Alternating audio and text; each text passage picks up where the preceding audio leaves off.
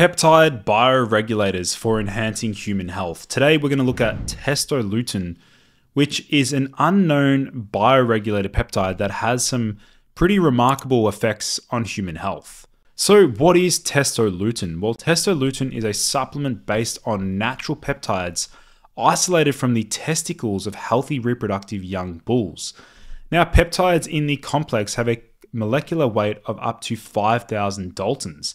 And testosterone bioregulator is intended for the recovery of the male reproductive system. So ultimately, we're looking at like curing like, or like treats like, which is a saying.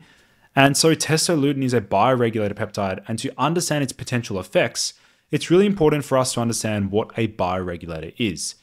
Now, guys, I have also made a video about Libidon, another bioregulator. So this information about what a bioregulator is and their history is a bit of a repeat if you've already watched the Libidon video.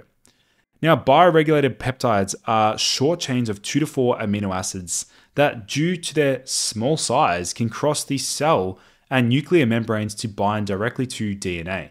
Now, this action is believed to trigger the upregulation or rejuvenation of the specific gland or organ that they target.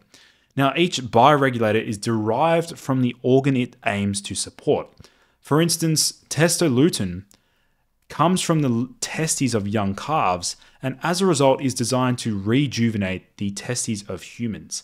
Now, over the past 40 years, numerous bioregulators have been developed, including those derived from the thymus, pancreas, vascular tissues, eye tissues, testes, and thyroid gland. And the history of peptide bioregulators is both intriguing and controversial, so let's dive into it. The history of bioregulator peptides. In the 1980s, while serving as a medical colonel in the Soviet Army, Professor Vladimir Kavinson was presented with a unique challenge. The Kremlin was concerned about new American weapons that threatened soldiers' health, such as blinding lasers and low-level radiation exposure affecting submariners and missile operators. Kavinson was tasked with developing protective and rejuvenative solutions for military personnel, which ultimately contributed to advancements in anti-aging medicine. Through his research, Kavinson discovered that short-chain peptides play a vital role in the body, acting as signaling molecules for specific organs. These peptides function like gene switches, reactivating various biological processes, and can be ingested and absorbed into the bloodstream, offering numerous health benefits. Interestingly, Kavinson reportedly had connections to Putin before his death earlier this year. Throughout his career, he claimed to have over 800 publications, although many are difficult to access due to being in Russian or not widely available online. Among the most well-known bioregulator peptides is epitolon, derived from the pineal gland, which has been studied for its potential lifespan extending properties in humans. There is a lot of information that I present here on my YouTube channel. However, if you want to know exactly what protocols are best for your unique biology, then I suggest booking in a free Boost Your Biology strategy session with a senior member of my team, as we'll start to map out and strategize the best action plan for your unique biology. You'll see that linked down below in the video description. Now, what about research on bioregulators broadly? Now, I did mention that there is some controversy with biopeptide research. Peptide bioregulators have been criticized for a lack of accessible research and clinical studies.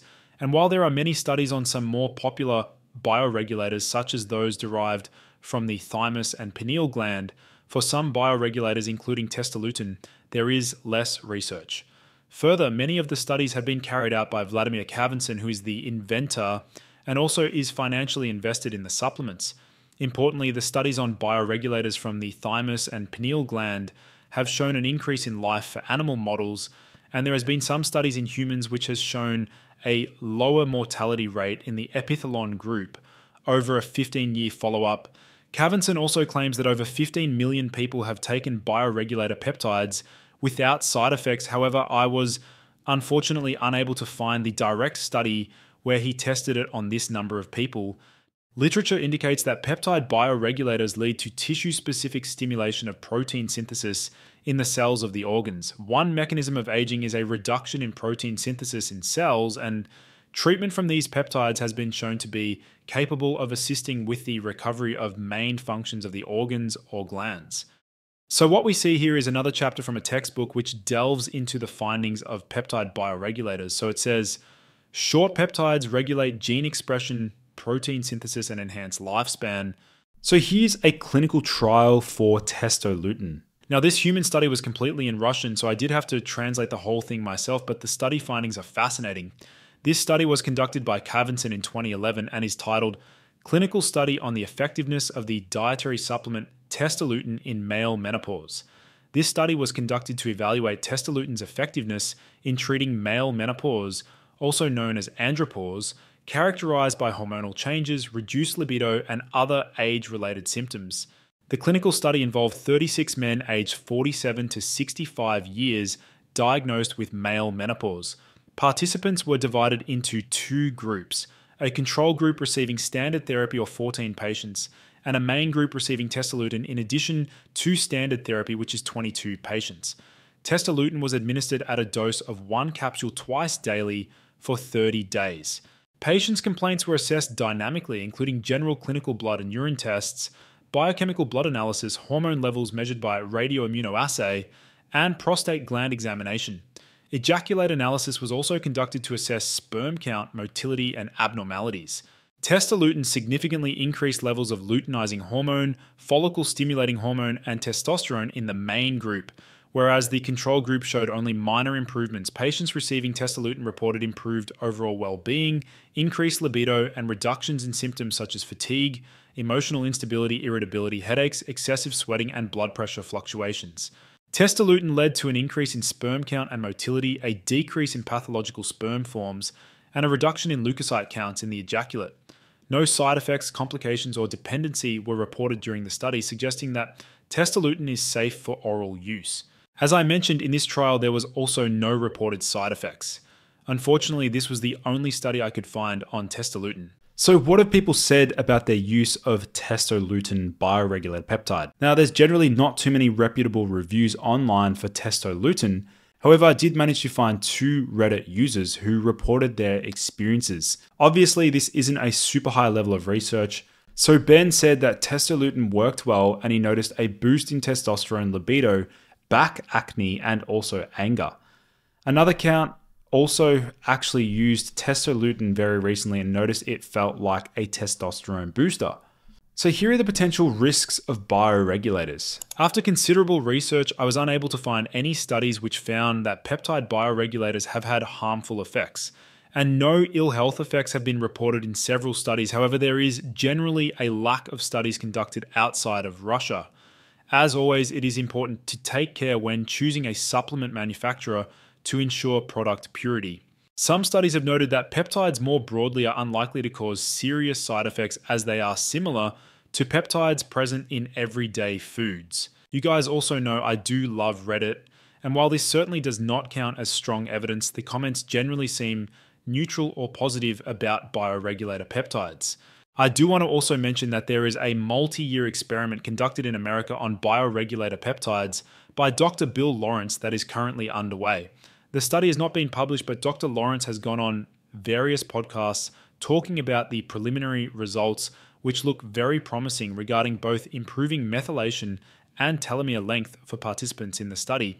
And from his interviews, it seems like there's been no adverse effects. However, we are still waiting on this study to be published. I'd love to get him on my podcast to interview him about these results. So how are bioregulators taken? The original bioregulator peptides are taken orally, although injectable bioregulator peptides have been developed. Professor Kavinson believes that bioregulator peptides are orally available, which is pretty amazing. As always, before trying any new supplement, it is important to consult with your doctor.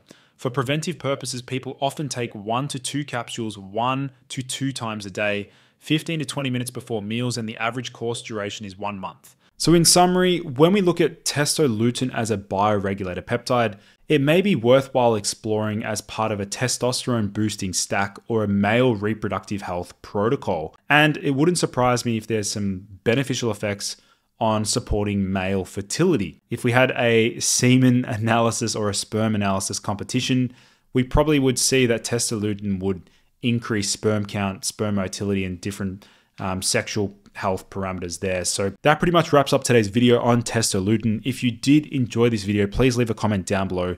Otherwise, guys, I'll see you in the next video.